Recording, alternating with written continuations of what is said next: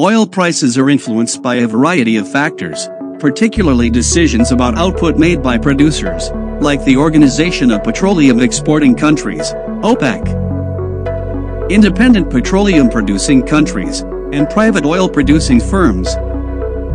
Like any product, the laws of supply and demand influence prices. Natural disasters that could potentially disrupt production and political unrest in oil-producing countries all impact pricing. Production costs influence prices, along with storage capacity. Although less impactful, the direction of interest rates can also influence the price of petroleum products. Oil is a commodity, and as such, it tends to see larger fluctuations in price than more stable investments, such as stocks and bonds. There are several factors that influence oil prices, a few of which we will discuss in today's video.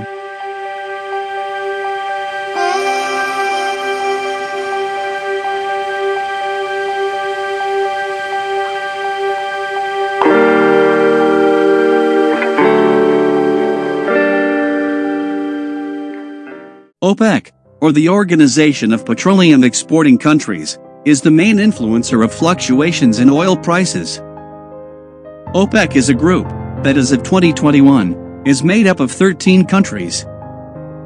According to 2018 statistics, OPEC controls almost 80% of the world's supply of oil reserves. This group sets production levels to meet global demand and can influence the price of oil and gas by increasing or decreasing production. Before 2014, the OPEC vowed to keep the price of oil above $100 a barrel for the foreseeable future. But midway, the price of oil began to tumble. It fell from a peak of above $100 a barrel to below $50 a barrel. OPEC was the major cause of cheap oil in that instance, as it refused to cut oil production, leading to the fall in global oil prices.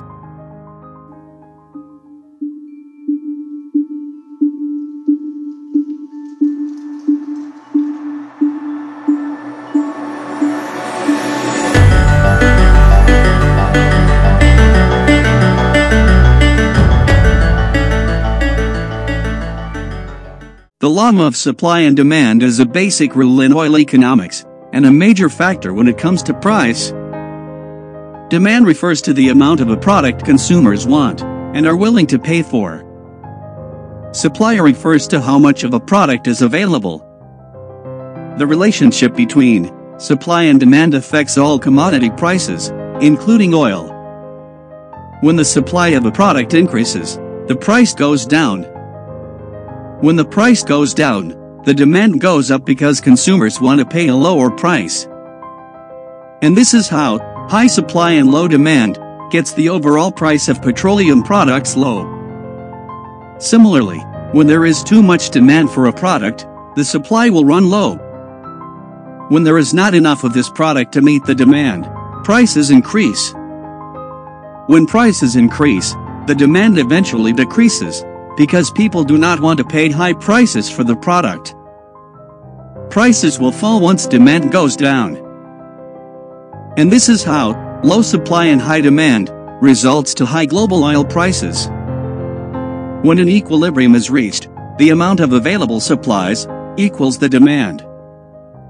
For example, if a balance is reached between the supply and demand of oil, customers can expect a stable global oil prices.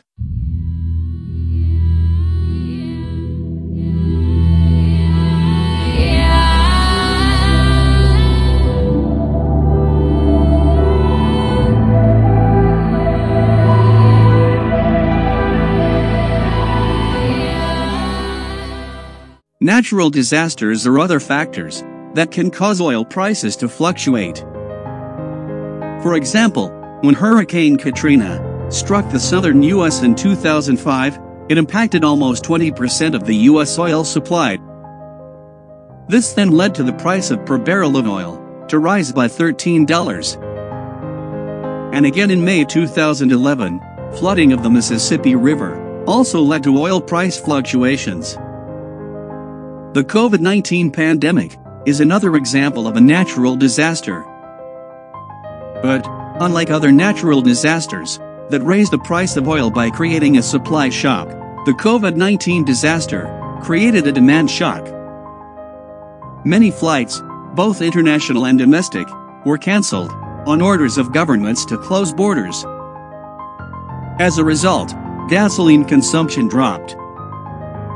Consequently, oil refinery companies didn't want to take oil that they couldn't process for sale, and oil reserves began to pile up at storage facilities. In response to the crisis, major oil producers sidelined production.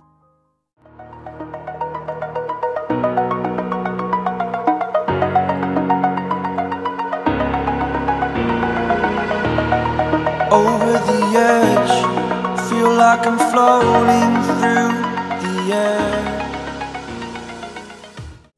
From a global perspective, political instability in the Middle East causes oil prices to fluctuate, as the region accounts for the major share of the worldwide oil supply.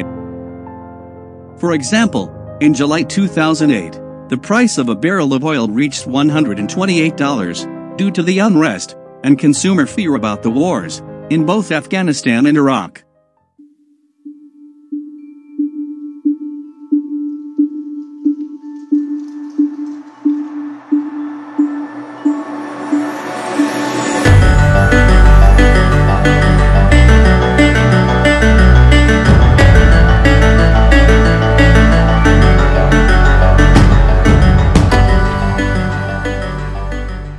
Production costs can cause oil prices to rise or fall as well.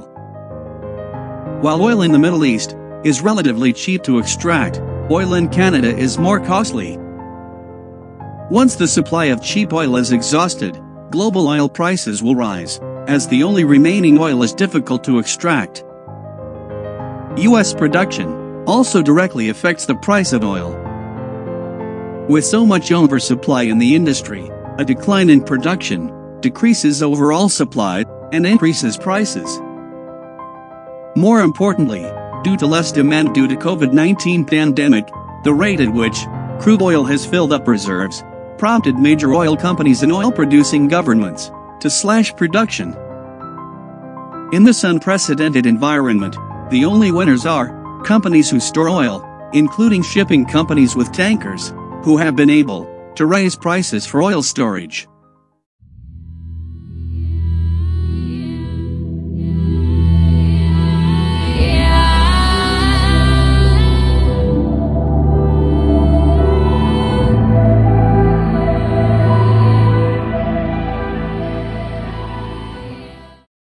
While views are mixed, the reality is that oil prices and interest rates have some correlation between their movements. However, they are not tightly correlated. In truth, many factors affect the direction of both interest rates and oil prices. Sometimes those factors are related, sometimes they affect each other, and sometimes there's no rhyme or reason to what happens. One of the basic theories stipulates that increasing interest rates raise consumers' and manufacturers' costs, which reduces the amount of time and money people spend driving. Fewer people on the road translates to less demand for oil, which can cause oil prices to drop. In this instance, we'd call this an inverse correlation. By this same theory, when interest rates drop, consumers and companies are able to borrow and spend money more freely, which drives up demand for oil. The greater the usage of oil, the more consumers raise the price of oil. Another economic theory proposes that rising or high interest rates help strengthen the dollar against other countries' currencies. When the dollar is strong, oil companies doing transactions in dollar can buy more oil with every US dollar spent, ultimately passing the savings on to consumers. Likewise, when the value of the dollar is low against foreign currencies, the relative strength of US dollars means buying less oil than before. This, of course, can contribute to oil becoming costlier.